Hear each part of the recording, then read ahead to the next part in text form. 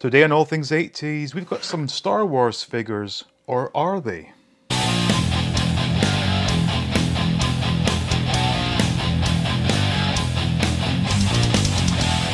Welcome back to All Things 80s, and as I'm sure you're aware, I am currently trying to complete my vintage Star Wars figure collection. And to that end, I got a package today. Now, once I get it opened, you'll see what it is, but some might say this does not contain Star Wars figures, while others will say absolutely it contains Star Wars figures. So I won't leave you hanging on any further. I'm going to get this thing opened up. One, I'm going to hope that it's in good condition. I think it is. And two, we'll see if you agree if these are indeed Star Wars figures or not. Pretty well packed. So, here we have it. Now, let me just stress that whilst these are new, the packaging is somewhat missing. So anyway, it's Max Rebo and his band. And the reason I asked, are these figures, is because some people consider these to be part of the vintage Star Wars figure line, whilst others, I guess, claim them to be a playset. After much deliberation, I made the decision that these are indeed figures. I'm going to get them out and I'll explain to you why these are vintage Star Wars figures and not necessarily a playset. Now, as you can see, it's missing the outer box. The bubbles have yellowed to the point where they're practically brown. I'm just a bit concerned about Max Rebo because one of the reasons I went down this route of getting it still new in package is that when you see him, he's supposed to be blue, but nowadays he's turned completely grey. But I'm thinking this one might be okay actually. Everything else about this packaging is beaten up. The blister bubble, whatever you call it, is lifting in parts. It's actually cracked in a number of spots. So if anyone is going to get upset at me for opening this, maybe best to tune out and watch another channel. As I've said many times, this channel is all about recreating and creating memories.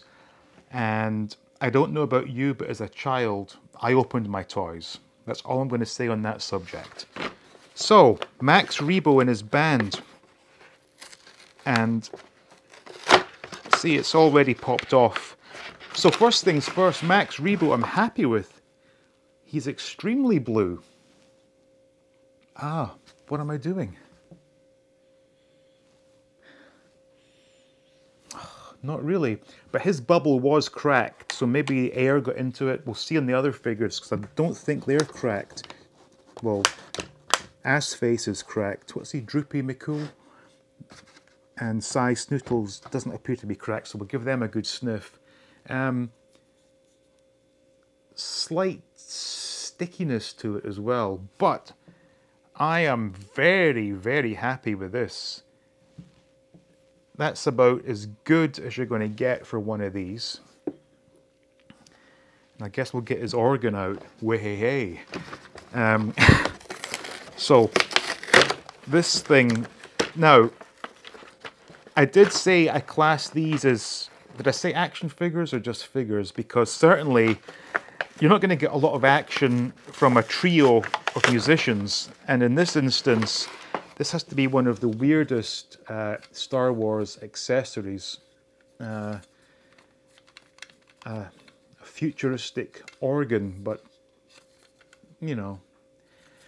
It is what it is, and if you want to have a complete collection, like I do, these are the sort of things that you have to get to do that. So this one, yeah, it looks good. We'll do Ass Face next, because I think his bubble's cracked, so there won't be any new figure smell coming off him, I would imagine. Slightly. Nothing like a TIE fighter, and again, it's a bit sticky. But now, in terms of the whole line of Star Wars figures, does this one go down as being one of the weirdest? It's just a bizarre looking thing. And actually, I think his arms have faded at different rates, because his right arm matches his body, whereas the left arm is definitely lighter, which I think was how he was lying in the bubble. But I think I'm going to have to give these a wash because they're rather sticky. And lastly, Cy Snootles, who should have a nice smell to her. Let's see.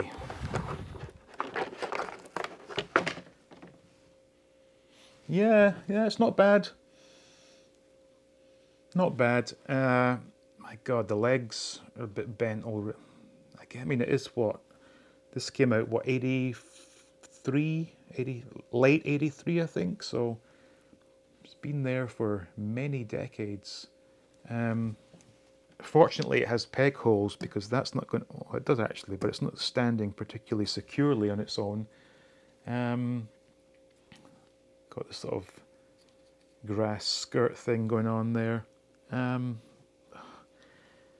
I said this one might be the weirdest Star Wars figure. Now I think that has to go to this one, Cy Snootles. It's just bizarre looking. But I guess we'll get the accessories out. And I have to be honest and say that if they really had to do figures from musicians, I would much rather have seen the Cantina Band. I also consider the scene in Return of the Jedi where they're singing that song, especially in the special edition, to be one of the worst parts of the Star Wars trilogy. It's embarrassing. So let's see if he can get his hand round his organ, get his hand round his flute, or his, I was going to say his pink oboe, but it's not pink, it's black. So I guess something like that. And I'm assuming this must be his microphone. Yeah, whatever. And then this one. Yeah, there's no smell on that. So, I don't know if you can see them here. So this is the Max Rebo Band. And whilst I'm not overly impressed with them, it is nice to get hold of them and have them in my collection. So the points of interest are that this Max Rebo is very, very nice. He's nice and blue, which is good to see. Ass face. His arms are different colours, and you'll see that on the close-up shots.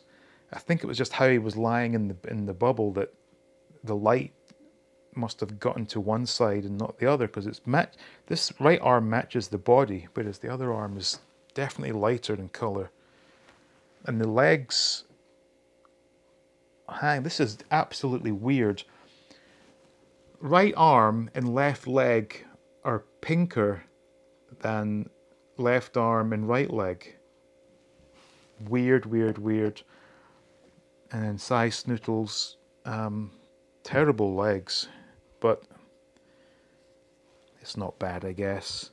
So the question is, do you consider these to be part of the action figure line and an essential part if you are looking for a complete collection of figures, or do you sort of deem these to be a playset and not essential as part of a figure collection? Like I said, to me these are figures. They are in the 3 3/4 inch scale, so for that reason, that's why I got them. So, hope you enjoyed that. Thank you for watching, with special thanks to the Patreons. Please like, please subscribe, and as always, stay tuned for more videos from All Things 80s.